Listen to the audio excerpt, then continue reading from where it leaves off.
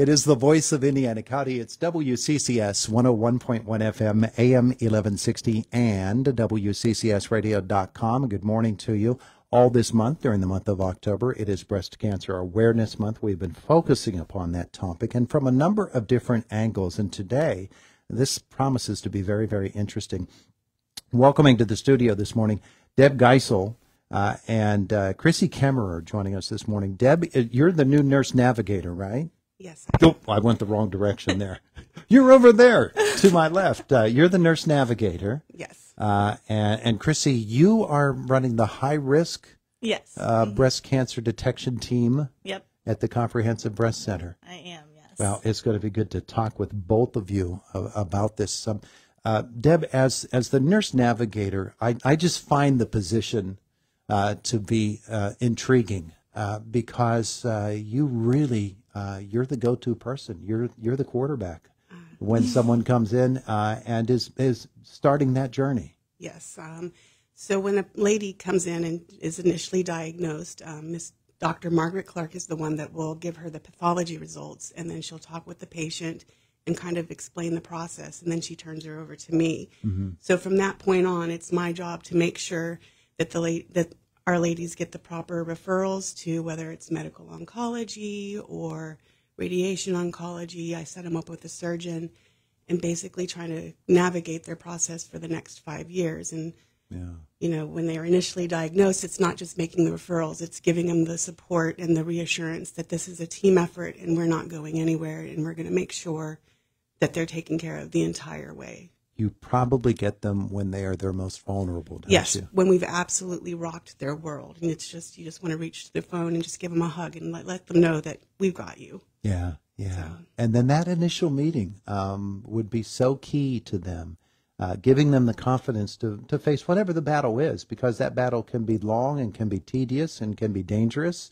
Or in other cases, it might be something that is much easier for them. And I know that you want it to be as easy as possible. You want it to be as easy as possible because they're just trying to process everything. And everybody's journey is so different. And you just have to allow them the space to do that, but still be doing the behind-the-scenes stuff to make sure that they're getting the care that they need. Yeah, yeah. So. I want to talk more with you in a couple of moments. But let's meet Chrissy this morning as well. The high-risk breast cancer detection program at the Comprehensive Breast Center. That's where you are so much involved. And defining what high risk is. We had Dr. Clark with us last week talking a little bit about that. It really is, it's a puzzle, isn't it, that you have to put together? Oh, for sure. So we have to look at a lot of different factors when we're determining someone who's high risk. Things such as like family history, density of their breast tissue on mammogram, any history of hormone replacement therapy, all these different factors. And like you said, it is a puzzle piece. Luckily, we have a tool that we use. It's called the Tyrer-Cuzick Breast Cancer Risk Assessment Score. So we put all these factors into that tool, and it gives us a calculation basically of the lifetime risk of a patient developing breast cancer up to age 85.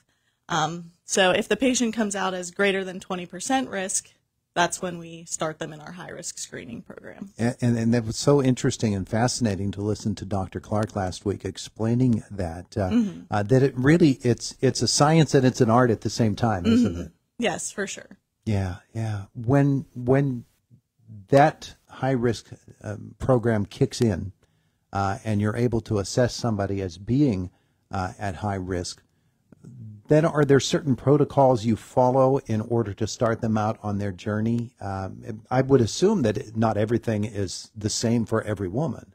Correct. So for patients, if we find them to be high risk at an age less than 30, it is a little bit different because they have denser breast tissue on mammograms, so we won't go right ahead into these annual screening mammograms. But we will typically get a baseline breast MRI around age 25, and then once they reach 30, we'll start with the mammograms and MRIs every 6 months alternating. Mm-hmm. For other patients who are high risk, we will typically start right away with the mammograms and MRIs followed by clinical breast exams. So it is a little different based on, age of the patient, sure, family history, everything like that. And as Dr. Clark was telling us, breast density is a big factor that plays a role in what you do as well. Yes, for sure. So for patients with a density, so there's densities ranging from 1 to 4, and I'm sure he talked about this too, but density 3 and 4, it's harder to see abnormalities on mammogram. So that's why MRI is really important, because it looks at the breast differently so that we can sometimes catch things that wouldn't be caught on mammogram. And those levels change as a woman ages. Correct. Yeah. So a lot of times in our older patients, they'll have lower density breasts than maybe they did when they were 30. But Yeah. Yeah. Deb, let's return to your topic as well here this morning and talk a little bit more about that journey. We know that when you first meet them, as we said, that's a really, really difficult time for folks as they make their way through the various steps that one would go through. I'm just, projecting that if it were me and I were in your position, I would be able to see that at some point this stage is kicking in now, that this person has recognized that, okay, I can do this. And I would assume that's different for every woman, is it not? It is very different for every woman. I've been working as a nurse in this capacity for over 20 years, and I can tell you that when I see a woman come into the office initially, you either have the warrior where we're going to beat this, or you have the lady that is a complete and utter mess. And you just watch them walk this journey, and they become these amazingly strong women. Just, it's a privilege to be a small part of their journey and just to watch them survive. Sounds inspiring. Yeah. Yeah. Oh, my goodness. And that warrior mentality, a lot of that just has to do with, well, this is my personality. I meet things head on, and this is the way I approach things. Maybe they've been an athlete in the past, or maybe they've been in a particularly difficult life circumstance, something that has toughened them up for the journey. Whereas there are women who, they've never had any health concern in their life, and it's just not a part of what they have in their experiential background. Yeah, and you see all ranges of women. Whether the ones that are, you also see the ones that are very heavy with their faith, and they're going to get through this and survive. It's an amazing thing to watch. As a woman goes through a lumpectomy as opposed to a total mastectomy, of course, their journeys are different. The paths that they go down are quite different as well.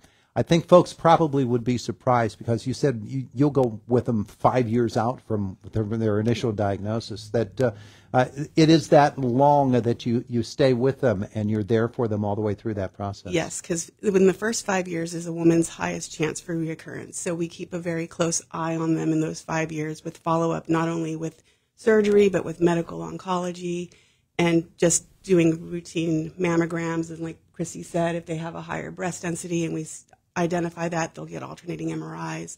So we do keep very close tabs on our ladies. It's really fascinating to watch the way that both of you have found roles within the Comprehensive Breast Center at IRMC.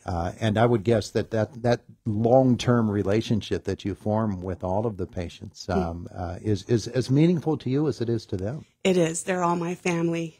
I love them all very much. So. Yeah, tremendous. Okay, so we want to get to the mammogram event because it's coming up on Monday. Yes. And this is something that is extremely important. I've been telling women, I said quite often, I've said over the last couple of weeks, even if you're not due for a mammogram, even if you aren't eligible for a mammogram right now, you probably know somebody that has not had her mammogram for quite some time or has never had a mammogram.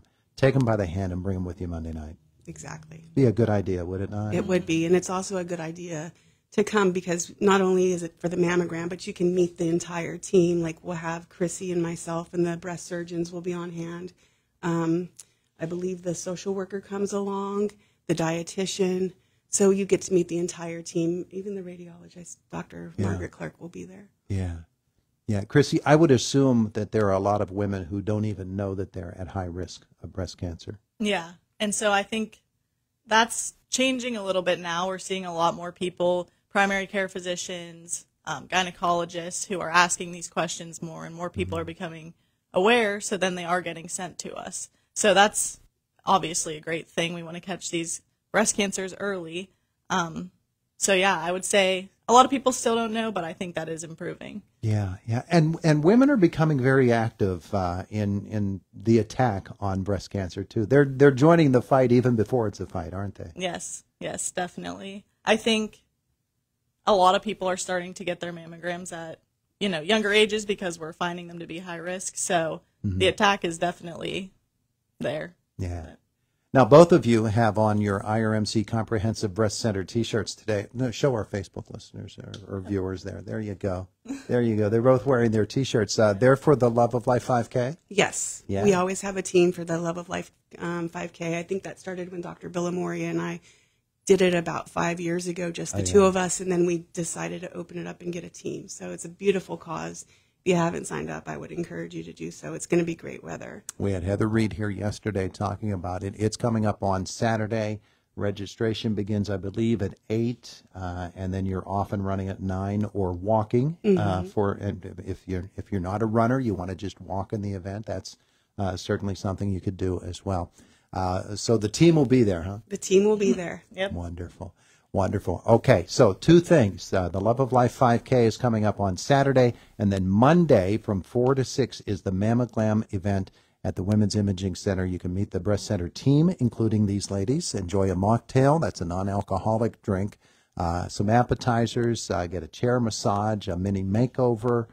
You can schedule, or you can actually get a mammogram on that day. You've got some giveaways, and everybody gets the chance to win a Ninja Creamy. What is a Ninja Creamy?